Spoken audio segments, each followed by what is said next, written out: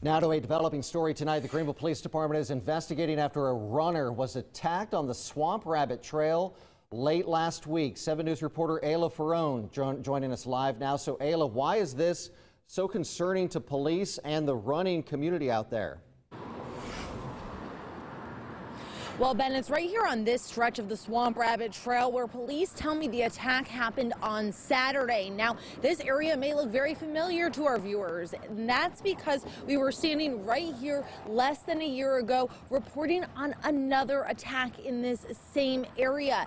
Now, police are urging anyone who's using the trail to use extreme caution. The Greenville Police Department says the attack happened on the Swamp Rabbit Trail near the Kane Halter YMCA. It's the same spot another runner was attacked just last year. We're all runners here and we have such a tight-knit community. I mean, it really just hurts me to hear about that. Dane Simmons operates the Greenville location of Run In, a shop that caters to runners. He was surprised to hear about another attack, but wasn't surprised about where it happened. I know it's a little bit darker over there. It's kind of off.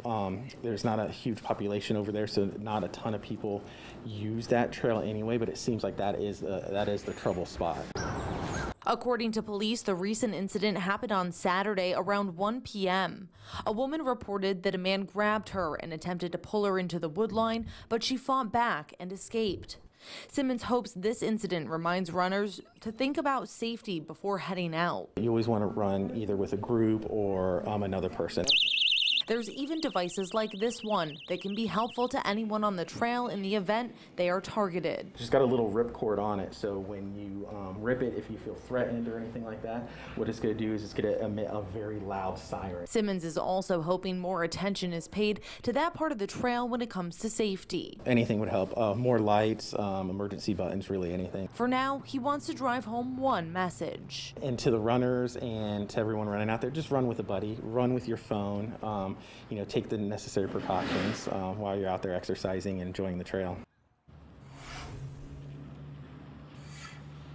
Now, Greenville police say that the victim who was attacked describes her assailant as a black man about 5'9" or shorter with an average build. They say she didn't get a good look at his face because he was wearing a neck gaiter and also sunglasses.